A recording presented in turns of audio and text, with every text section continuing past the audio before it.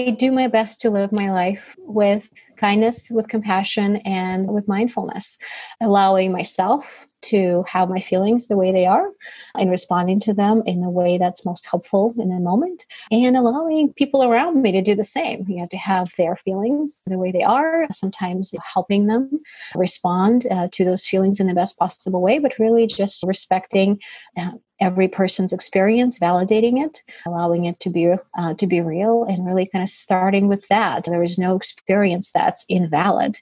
The idea is to respond with kindness and with compassion to whatever the person is going through.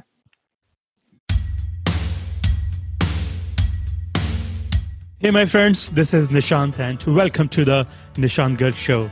This is a podcast about helping you live a fulfilled life. And the mission of the show is to spread mindfulness awareness. And my job on the show is to invite world-class experts to extract the practices, routines, and habits to help you live a fulfilled and abundant life. Today's guest is Khazan. Khazan is a faculty member at Harvard Medical School, where she teaches and supervises trainees, a clinical psychologist specializing in health psychology and performance excellence training using biofeedback and mindfulness-based approaches. Dr. Khazan also maintains a private practice in Boston, where working with clients on optimizing their health and performance. Recognized as a pioneer in mindfulness-based biofeedback, Dr. Khazan is a popular speaker at national and international conferences on the topics of biofeedback and mindfulness. She has conducted biofeedback and mindfulness trainings for notable institutions in the U.S. and abroad, including the U.S. Navy Special Warfare, U.S. Army Special Forces. Dr. Khazan is the author of numerous journal articles, the highly regarded Clinical Handbook of Biofeedback, a step-by-step guide to training and practice with mindfulness, and the newly released book, Biofeedback and Mindfulness in Everyday Life, Practical Solutions for Improving Your Health and Performance. Without further ado, please enjoy this wide-ranging conversation on mindfulness-based biofeedback, meditations, performance improvements, and much, much more. Ina, welcome to the show. Thank you so much for having me, Nishant. My pleasure. What did you have in the breakfast today? So far, my breakfast has just been a cup of coffee, but I'm planning on correcting that after our conversation. What kind of coffee do you drink? Oh, you asked tough questions. I have a wonderful Nespresso machine that has made my mornings much easier. Pop in a pod and there we go. Is there any specific Is there any specific coffee brand that you prefer?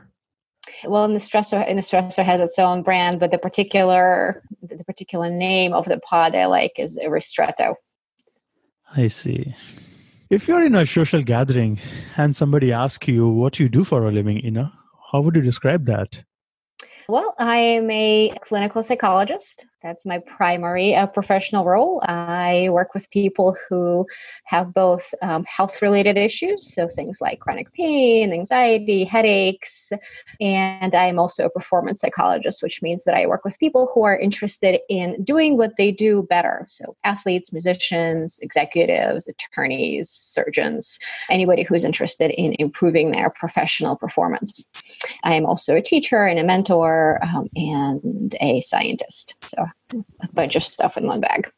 You are also into mindfulness-based therapy as well. Right. So my primary way of working with people and the way of teaching is mindfulness-based approaches and psychophysiologically based approaches such as biofeedback. What is psychophysiological approach?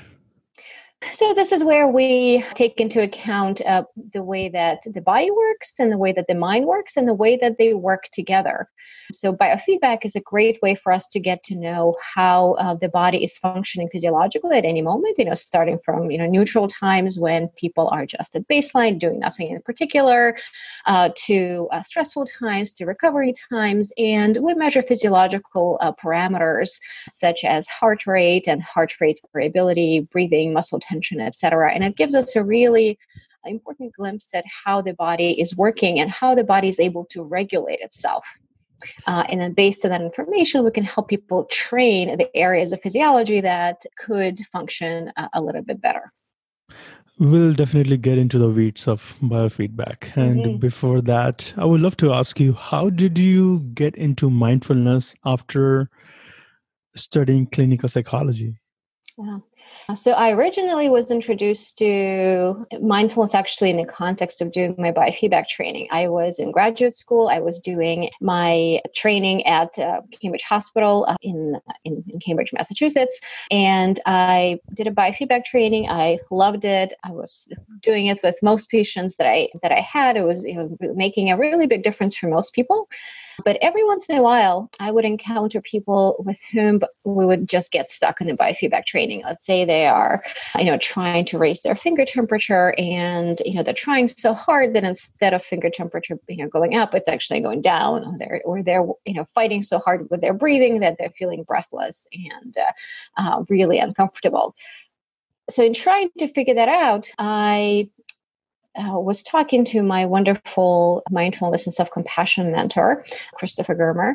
And what occurred in that conversation is that by trying to change the present moment with biofeedback, people are actually achieving the opposite of what they're trying to achieve. They're trying to fight with what is not changeable in that moment, and they're wasting all their resources on something that's not going to change. So by using mindfulness, I was able to help people let go of the struggle and let go of fighting with their physiological reactions, and let go of trying to fight with how they feel and what they think, and instead focus on allowing the moment to be as it is, so that they can direct their resources towards making the kinds of changes that they're actually possible to make.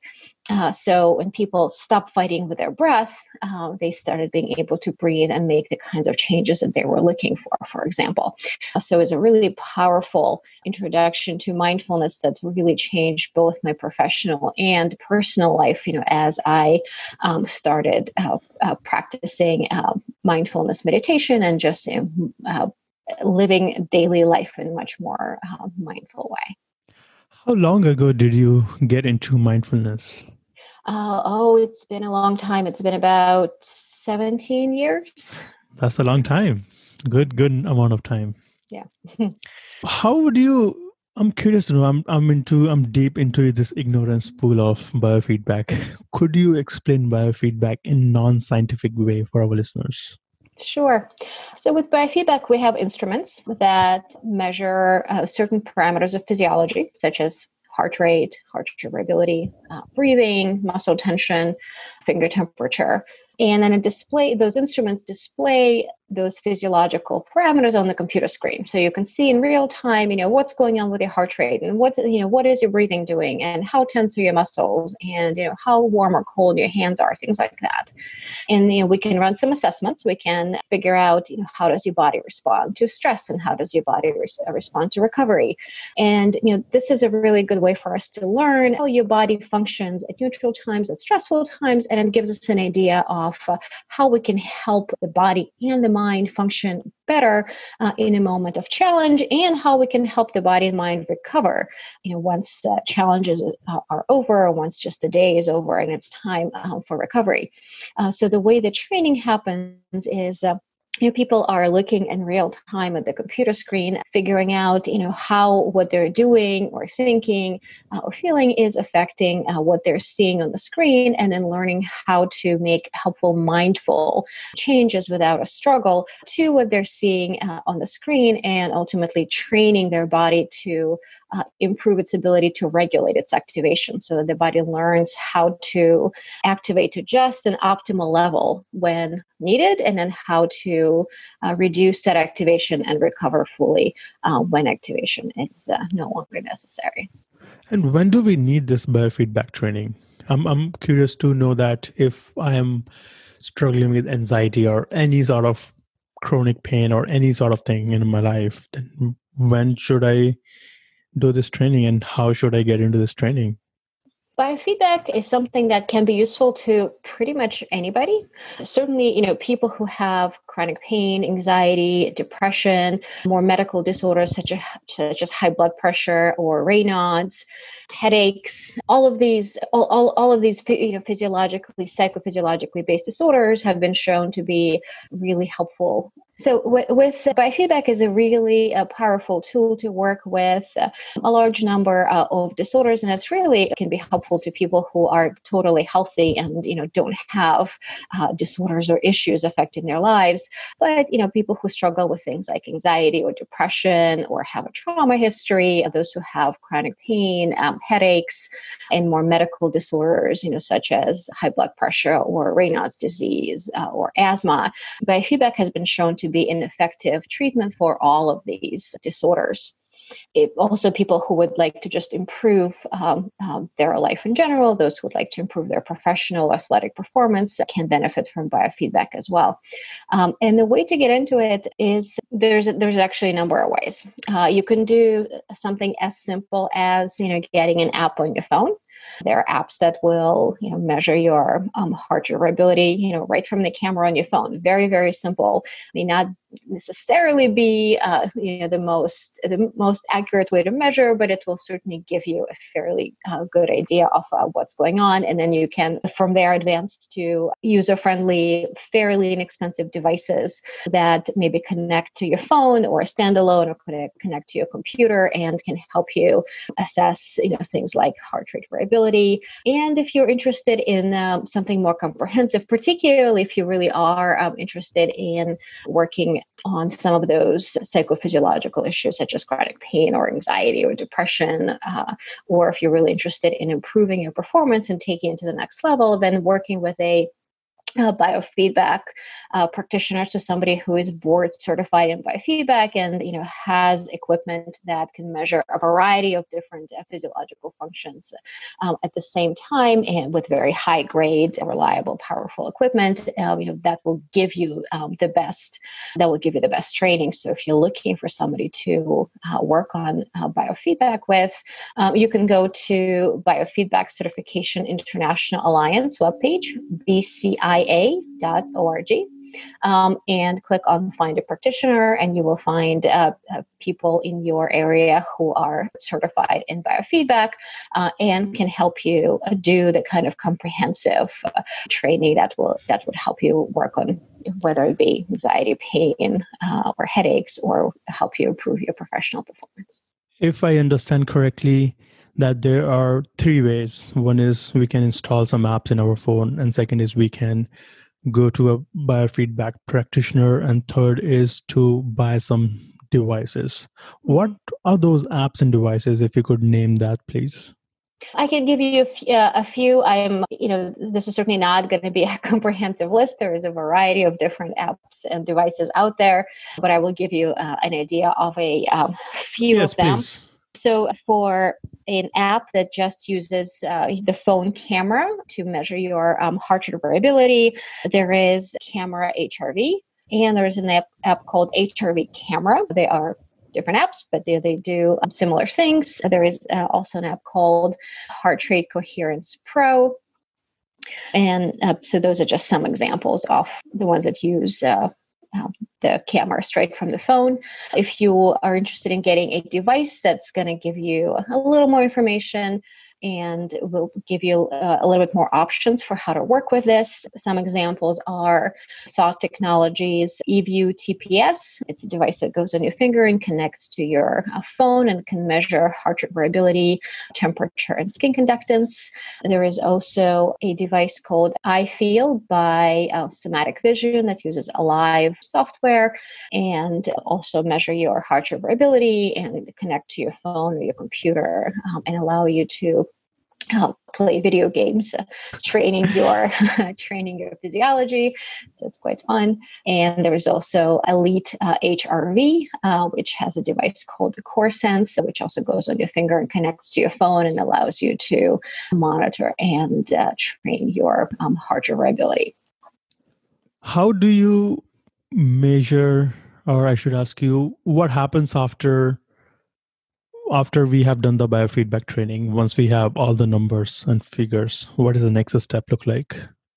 Well, biofeedback training is something that's ideally done for maybe lifelong. Same as with meditation, right? When we first learn meditation, we may, need to ramp up in order to be able to have a regular practice. But once the regular practice is established, it's in our best interest to continue that regular practice, because if we stop, the benefits of meditation do eventually dissipate.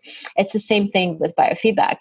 Once we ramp up to about 20 minutes a day practice, the idea is to continue doing that, because what you're doing is you're continuously improving your body's ability to self-regulate. It's similar to, if you were to go to the gym and do some strength training, right? If you're, lug some kettlebells or, lift some dumbbells, etc. Time you do your workout, your muscle strength increases, but you have to continue going to the gym on a regular basis in order to be able to maintain the gains that you're making, right? If you stop going to the gym, eventually those gains are going to disappear. Again, it's the same thing with biofeedback and with mindfulness.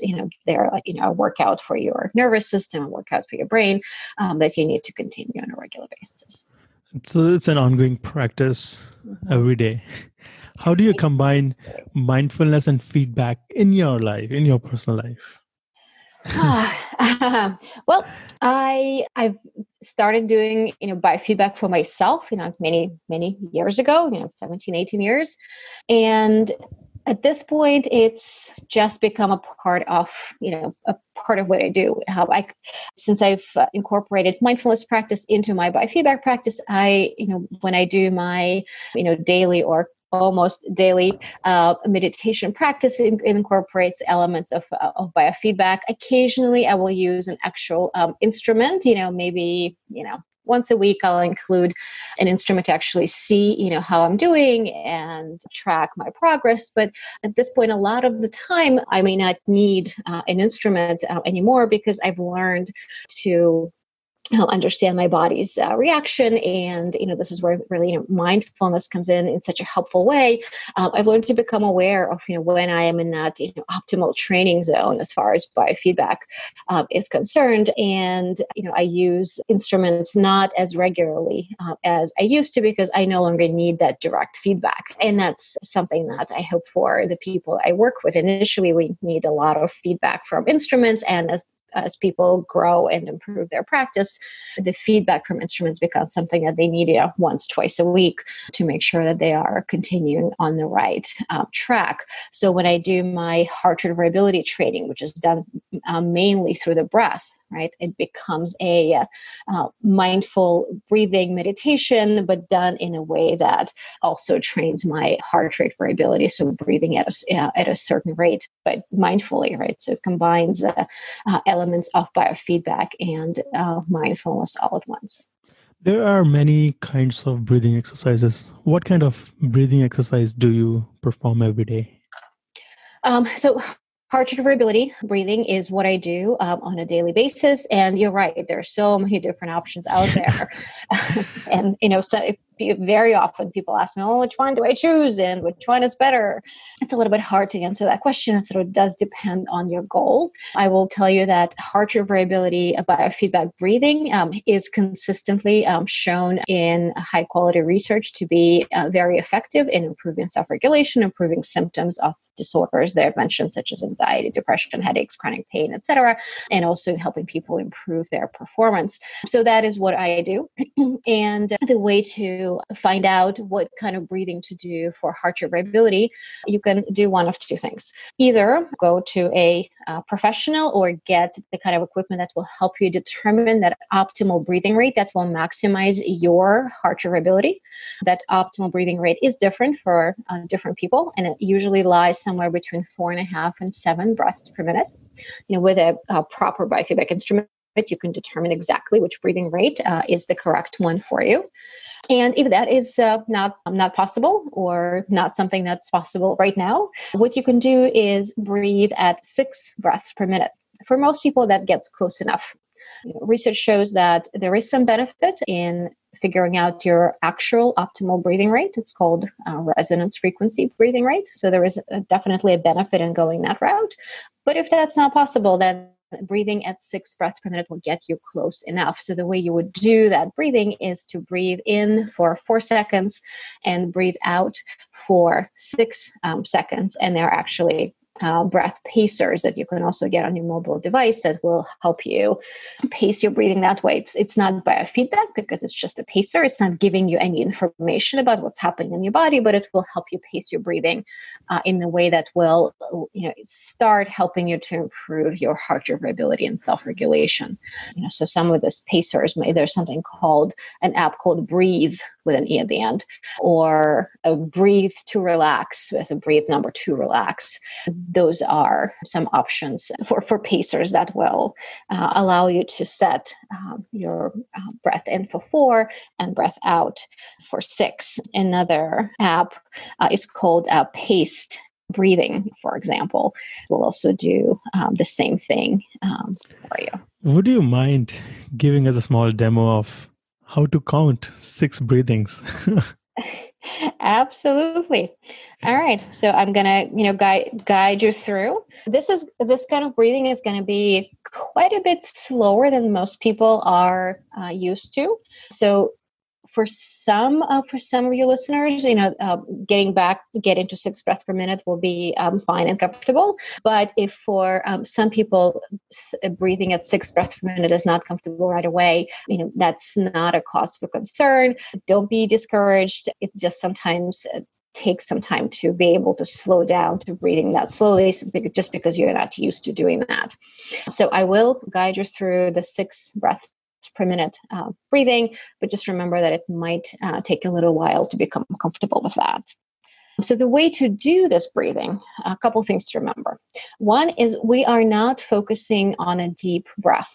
I'm actually going to encourage you not to try to take a deep breath.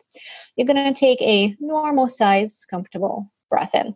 I will encourage you to shift your breath from the chest down to the belly. It might help to imagine a balloon in your belly. So with every breath in, you're gently inflating the balloon, and with every breath out, you're gently deflating the balloon, right? Allowing the air to kind of come in and go out without effort. But by shifting the breath from the chest to the belly, it will deepen your breath just enough so that you can sustain that slower breathing rate, but there is no need to take really big breaths. So as far as the size of the breath goes, allow it to be a normal size breath in. Your body knows just how much air to take in, so let your body do that for you.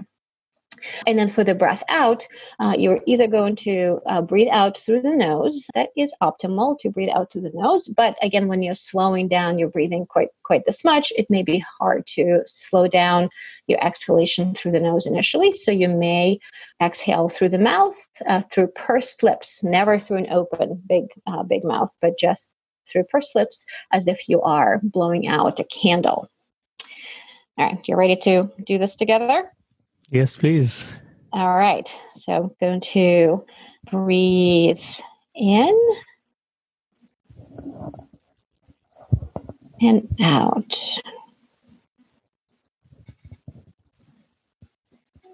In,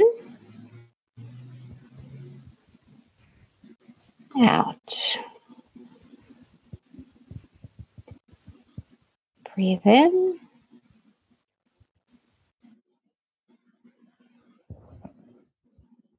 And breathe out. In, out. In, out. Breathe in.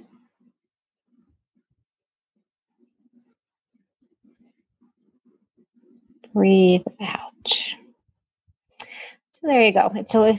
This is a little bit harder to do when I'm talking. You'll probably have an easier time pacing if you're doing your own count, or if you are using your phone pacer. But hopefully, this gave you an idea of what that breathing looks like. Yeah, I love it. Thank you so much for that. So is there any specific posture we have to be in for this practice? Ideally, most importantly, a comfortable posture. That's really important. Your diaphragm, so the muscle that controls your breathing, is going to have the easiest time moving if you are, either sitting straight or reclining a bit. So this way, your diaphragm will have the full range of motion. Make sure that you're not slumping or kind of, crunched up somehow, where you're sitting, don't, do your best not to be like, lying down on your stomach or something. You can lay down on your back, or you can recline, or you can sit up with your back straight. So that will enable your diaphragm to move freely. That will enable you to make the best use of the oxygen that you're taking in, and it will help you slow down your breathing and be able to extend your exhalation. Can we say that this practice is a sibling of mindfulness?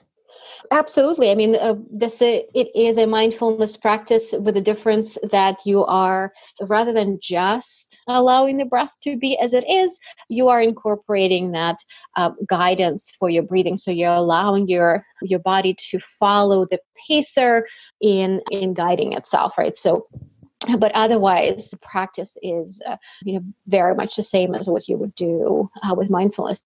You are paying attention to the breath. You are letting the sensations of the breath be as they are. The idea is to let go of any kind of struggle, but rather just let your body breathe for you and allow yourself to follow that pacer in a mindful way without a struggle. And this is not that tough exercise to practice. It is easier than meditation for a lot of people who are beginning into mindfulness journey. That can be, it can indeed be easier for a number of reasons. One is it gives you something pretty concrete to focus on. So if you are using a pacer, it can just, really something that kind of anchors your attention. That can be helpful for people who have some trouble with their minds wandering, which, by the way, is entirely normal during meditation, but does get better with practice. So this could be a really nice way to start that. Also, for people who may experience difficulty with breathing in meditation, such as lightheadedness or shortness of breath or some uncomfortable sensations like that. This kind of breathing should help, because this kind of breathing will also help optimize your carbon dioxide levels, which will then encourage oxygen to get to where it needs to go in optimal levels. Other guests on my show have recommended 3-4-7, 4-7-8 techniques. So how this technique is different from other breathing techniques? So the 4-7-8 technique, many people experience as, quite calming. It is, it's very slow, right? If you're doing 4 seconds, in, 7 seconds hold, 8 seconds for the exhalation, it's very slow. So many people are going to have trouble slowing down that much right away. But those who are able to slow down will likely enjoy it. One thing I will say is, if we're looking at it strictly from the perspective of training self-regulation, that the breathing is a bit too slow. The optimal breathing rate that will increase our ability to self-regulate, so that breathing rate that will optimize our heart rate variability, is more is closer to that 4 in 6 out pace. For some people it might be 5 in 7 out, something like that, but it's somewhere in that vicinity. So the 4-7-8 breathing, while a lot of people enjoy it and it's wonderful and can be quite calming, is a bit too slow for training heart rate. It is slow. I do that almost every day. It can be very slow. And when the mind is racing all over the place, it gets challenging. Yes. Yeah. So coming back to meditation, you guide meditation as well. I've seen that on your website and on other resources. What kind of meditation do you have in your life personally? So I practice mindfulness and self-compassion meditations.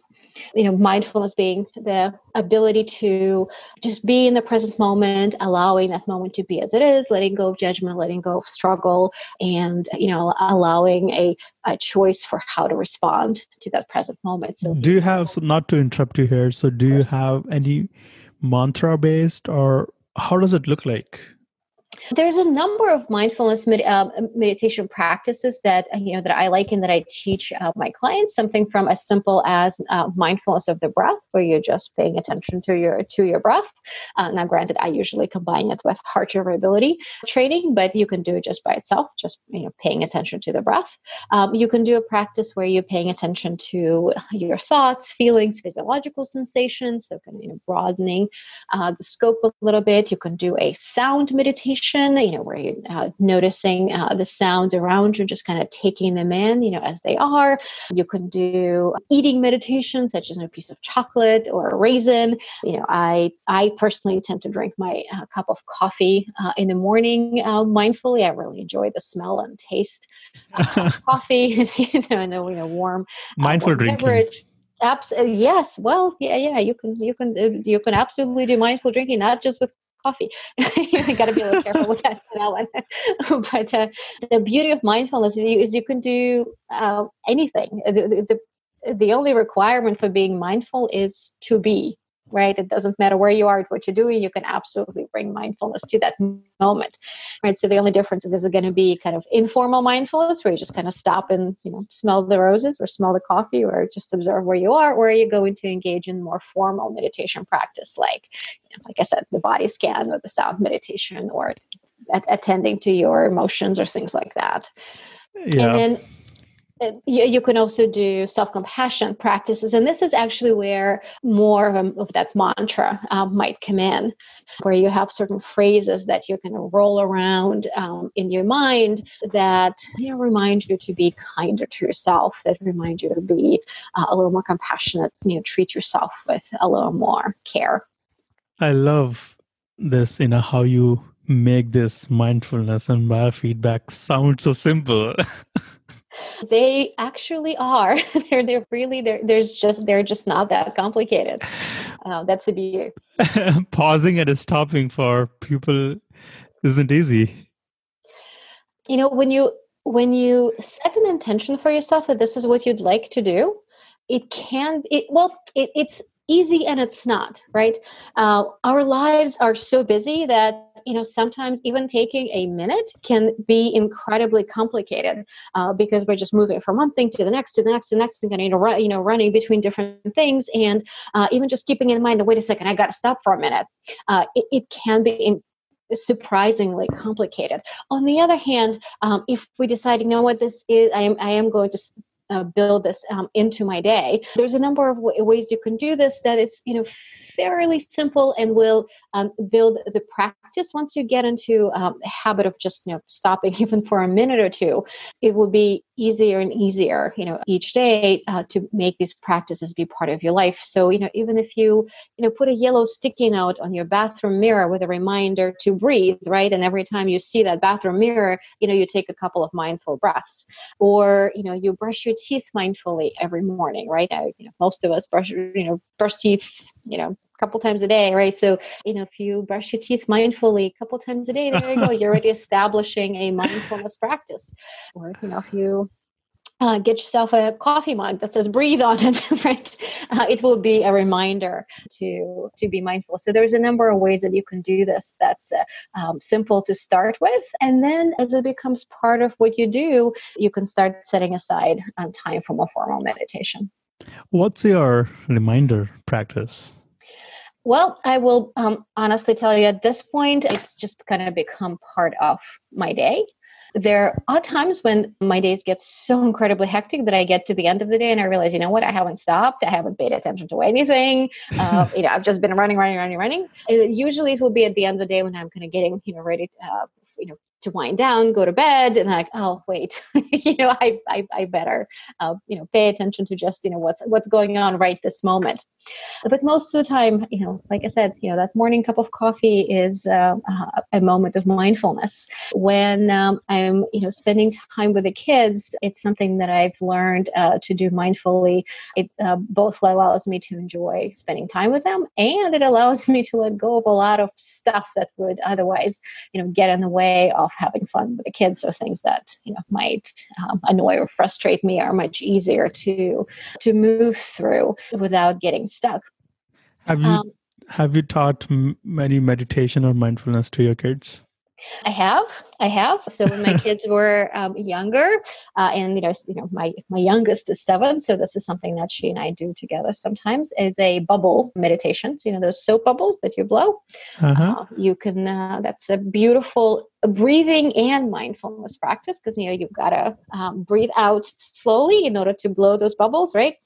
So it's a nice breathing practice, and you can pay attention to what does it feel like to blow those bubbles. So if the two people are doing this together, one person is blowing the bubbles and the other one is mindfully observing. So the person Not busting the bubble. Yes, preferably not. That does tend to ruin the moment. Although I guess you can burst the bubble mindfully. You can absolutely have some variations in there. But if you're choosing to do a mindfulness practice without bursting somebody's bubble, you can.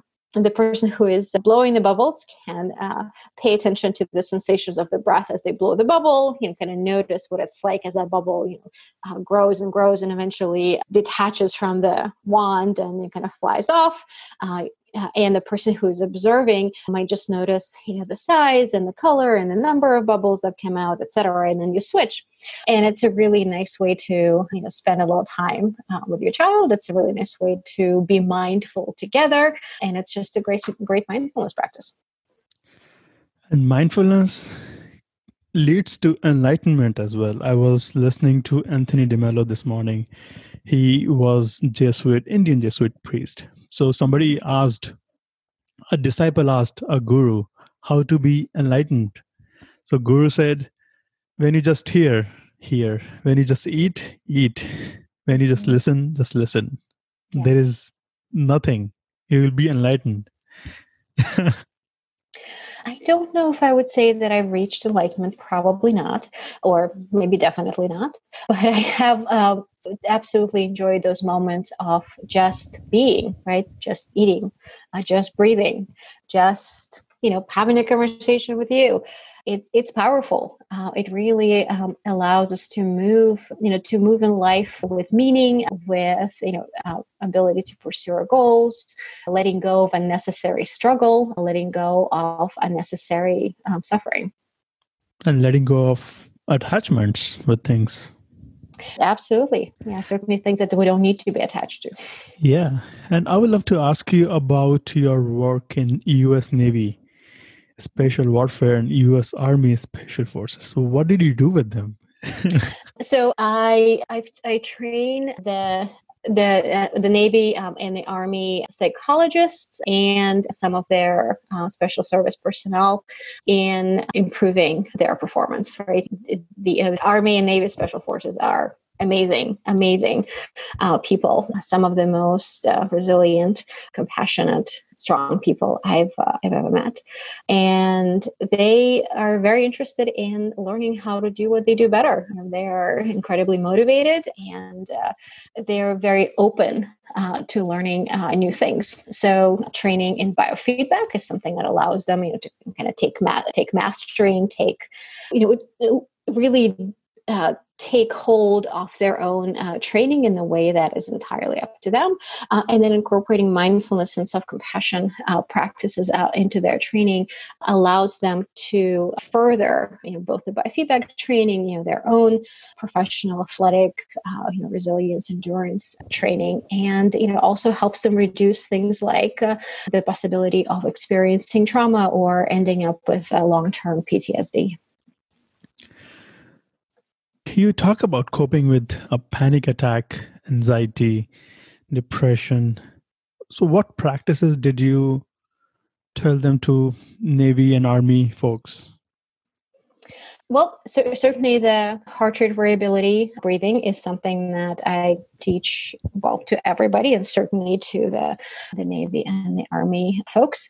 So we figure out their ideal breathing rate so that they can train to breathe at that ideal breathing rate, and incorporating mindfulness into that so it becomes mindful breathing, as well as mindfulness techniques such as attending to thoughts, feelings, physiological sensations in the moment. moment, so that they can kind of expand their awareness, not just to the breath, but to the to other body and mind sensations, and things like body scan to be a little bit more aware of what's going on with them physiologically, sound meditation as a way of being more connected with the outside. Yes, body scan is another mindfulness technique that we can, yeah. Absolutely. Yeah, it's a really nice one. So what I'm understanding from this conversation, that there are many ways to becoming better. There are many ways to be good at our performance excellence. It's just picking up what is working for us and getting support and help from professionals as well. Absolutely. Yep. There is a number of ways you can do this, and you can combine all of those ways, right? You can work with a professional for a bit and then take it on as your own and continue the practice yourself. Yes. I was going through your Twitter profile and I saw one old tweet that a lot of success in treating migraines with mindfulness-based, cognitive-based therapy and biofeedback. Could you elaborate more on that, please? Certainly. Migraines can be incredibly debilitating. I work with some people who have migraines most of the time. And for some people, migraines are something that happens every once in a while. And for other people, it is something that doesn't really, let go and is with them most of the time. So the kind of work that I do there is using biofeedback to actually help alleviate some of the dysregulation, the physiological dysregulation that happens with migraines. So this actually tends to reduce the frequency and the severity of migraines. So through heart variability and temperature biofeedback. So between the two of those, we know from research, and I know certainly from personal experience working with people, that frequency, severity, and duration of migraines decreases with these biofeedback practices. And then, mindfulness-based cognitive behavioral therapy also allows us to change the way we respond. It helps people who have migraines change the way they respond to the initial, indicators that a migraine might be coming on, right? So, what might typically happen is, maybe there are some vision changes or the beginnings of, head pain or, something else that lets the person know that migraine is coming. And very often the first reaction is, oh no, this is going to be awful. My day is ruined. I can't, I'm not going to be able to go do anything. Let me, cancel everything that's going on. For people who have, these migraines, very often they tend to not make a lot of plans because they feel like they need to cancel them, or they tend to not pursue their goals until, the migraines are better, but migraines don't necessarily, get better. So they, their lives and their goals are kind of put on hold. So with mindfulness-based cognitive behavioral therapy in combination with biofeedback, what we're doing is helping people respond differently. If you have pain, to reduce the reactivity, both the reactivity of the body and the mind, so that people are able to continue living their lives and move on in pursuit of their goals, and be able to have families and have friends and spend time with the people they care about, regardless kind of what the migraine is doing, so that they're not getting stuck in that cycle of pain. That the more they try to avoid pain, the more they struggle, the more pain they feel. The more they try to avoid doing things, which of course only creates more anxiety, more depression, and more pain, etc. So with mindfulness, self-compassion, and biofeedback techniques, we help people kind of get out of that cycle and both improve pain, but very importantly, be able to move on with the kind of life that they want to live. Yeah, that is wonderful. Could you please recommend some online resources or any other resource for mindfulness-based CBT, cognitive-based therapy? Certainly. There is MBCT, Mindfulness-Based Cognitive Therapy. That's something that you can find online. I very highly recommend a Mindful Self-Compassion course, so MSC. You can find that online as well. So just type in, Mindful Self-Compassion, and you will get to their website. This is a program that was started by Christopher Germer and Kristen Neff, and at this point, very well researched, well established, and helpful to a lot of people. Whether it be those who are struggling with pain, or migraines, or all sorts of other conditions, anxiety, depression, etc. So very highly recommend that. Yes, and I want to ask you some very simple, basic things. Sure. who is that person that comes to your mind who is happy, successful, and fulfilled? Honestly, I think it's just a person who is willing to be in the moment, the way the moment presents itself, and somebody who learns to respond to that moment in the best possible way. So somebody who doesn't struggle with the present moment, somebody who allows challenges to happen, somebody who has perceives meaning in these challenges, and certainly somebody who has a hard time. Nobody is happy all the time. That's just really not possible. But somebody who responds to moments of challenge with kindness and with compassion. Do you know this kind of person in your life? Yes, absolutely. I'll give you an example of my mentor, Christopher Germer. I think he is very much an embodiment of a person like that. Yes, that is amazing. That we can be happy all the time, but happiness becomes a choice, moment to moment, coming from Eastern philosophy. Yeah.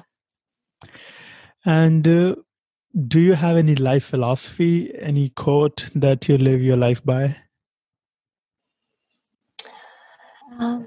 Yeah, I don't know if it's necessarily a code, but I do my best to live my life, with kindness, with compassion, and with mindfulness, allowing myself to have my feelings the way they are and responding to them in the way that's most helpful in the moment, and allowing people around me to do the same. To have their feelings the way they are, sometimes, helping them respond to those feelings in the best possible way, but really just, respecting every person's experience, validating it, allowing it to be real, and really kind of starting with that. There is no experience that's invalid. The idea is to respond with kindness and with compassion to whatever the person is going through. Yes, not resisting any feeling and just sitting with that, allowing things to happen. What books have you gifted the most in your life, if you have gifted? Yes, there's a number of them, actually. One is The Mindful Path to Self-Compassion by Christopher Germer. Another one is The Mindfulness Solution by Ronald Siegel. And I also really like a book by Kelly McGonigal, The Upside of Stress. Upside of Stress. The Upside of Stress, yes. Interesting. I've never heard of these books.